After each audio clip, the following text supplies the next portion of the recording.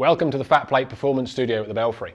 If you have a tendency to push your putts, what we would suggest is that you refer back to our previous video on stroke shape and ascertain whether you have an excessively in-to-out path, which would be causing the ball to move out and hit the outer tee of the start line gate. The suggestion would be place the backswing tee on the inner side and the through swing tee on the outer side.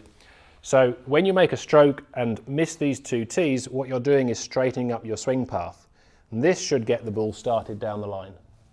Give it a try and let's see how you do.